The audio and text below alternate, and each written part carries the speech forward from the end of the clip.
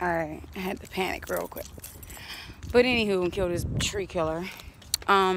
Yeah, so today hubby got up and walked. Lord, no. My head, my covering, Ashan, is walking. He got up today and walked. He's in a new room. After I called him yesterday, I let them people know, get my husband off that COVID ward. I'm not playing with y'all. Got him off that ward, got him a brand new room. I just made his bed for him. I'm gonna bring him some more stuff, brought him some clothes. Hubby is doing his thing. So grateful, family. So truly grateful. And he's gonna be getting home soon. I can see him coming home by the end of this month, if that. Each week we're having wonderful progress. So thank you all for your prayers, family. It's working. Abba is doing what he got to do. And all the staff are very That's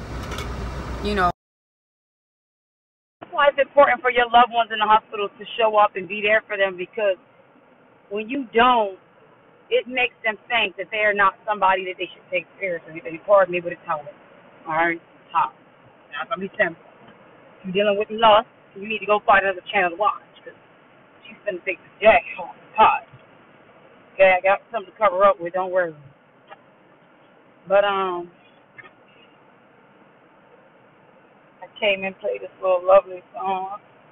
I told him I got my back warm. I meant to tell him about our wedding song that came on. That's what I meant to do. Tell him how I was coming home that day and our wedding song came on. But I'm gonna go ahead and end this song because I like to play my music when I'm jamming, y'all. When I ride, I like to play my music. But all praises and glory and honor to the Most High Highest.